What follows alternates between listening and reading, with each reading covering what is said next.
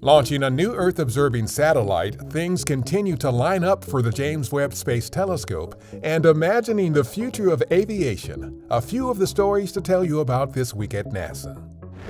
Liftoff of NOAA's GOES-T, our newest weather sentinel in the sky to help keep us safe here on the ground. On March 1st, we supported the launch of NOAA's GOES-T satellite from Cape Canaveral Space Force Station in Florida. GOES-T is the third satellite in the Geostationary Operational Environmental Satellites or GOES-R series. It will eventually be renamed and placed into operation as GOES-West to provide continuous coverage of weather and severe environmental conditions in the Western Hemisphere. The GOES program also predicts space weather near Earth that can interfere with satellite electronics, GPS, and radio communications. The James Webb Space Telescope team continues to work through the various phases of mirror alignment needed to perfect the observatory's focus. The team recently completed the segment alignment and image stacking phases.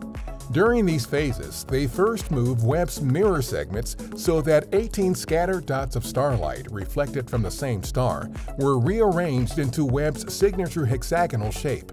The focused dots were then stacked on top of each other, delivering the photons of light from each mirror segment to the same location on the sensor of Webb's NIRCam instrument. In the coming weeks, the team will work to make the single dot of starlight progressively sharper and more focused.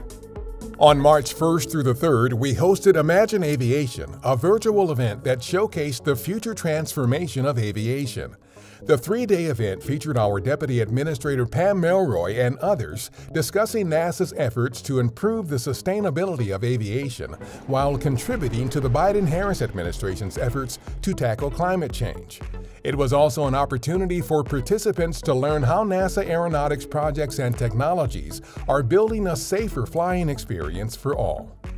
Inside the Vehicle Assembly Building at our Kennedy Space Center, teams have retracted the first of the 20 work platforms surrounding our Artemis 1 moon rocket.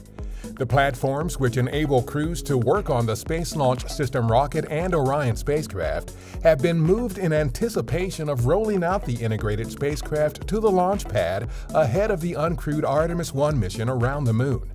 The 4-mile trek to the launch pad is currently targeted to begin on March 17th.